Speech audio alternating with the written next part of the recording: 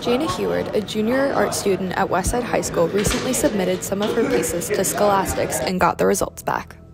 The Scholastic Art Awards is a sort of ceremony for students who are into art. It's a good place for them to enter and showcase their skills.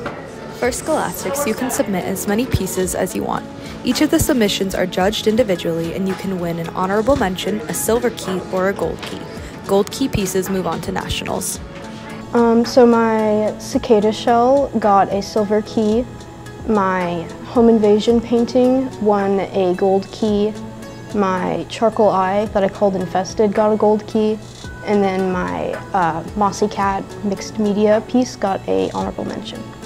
Jayna's favorite piece she submitted was her home invasion piece, since it was something new for her to try.